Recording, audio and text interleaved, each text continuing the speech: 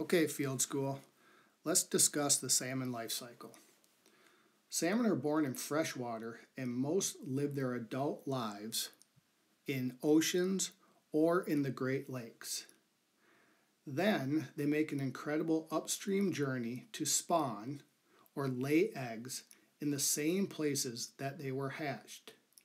Now, our salmon have a lifespan of 3 to 8 years, which is pretty amazing. And they are known as a kind of a superfish that can live in both freshwater and saltwater and might travel hundreds or even thousands of miles over a lifetime. Now, at 2 to 7 years old, salmon are ready to spawn. Some salmon lay eggs only once, and other species spawn many times. In the fall, mature salmon change color and return from Lake Michigan to the spawning beds from where they were hatched.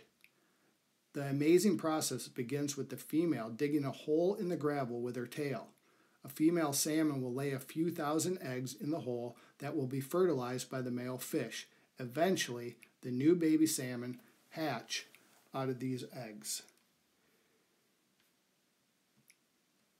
Baby salmon, or alevins, first live under rocks, absorb nutrients from their attached yolk sac. Alevins continue to grow into fry. Eventually, fry leave the protection of the rocks to live and grow in the current of the water. After about 1 year, the small fry, or smolt, follow the river back to Lake Michigan.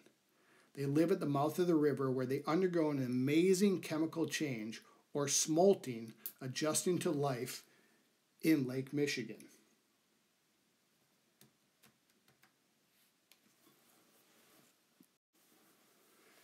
As smolts continue to grow, salmon of all different species live together in schools or groups close to shore for safety.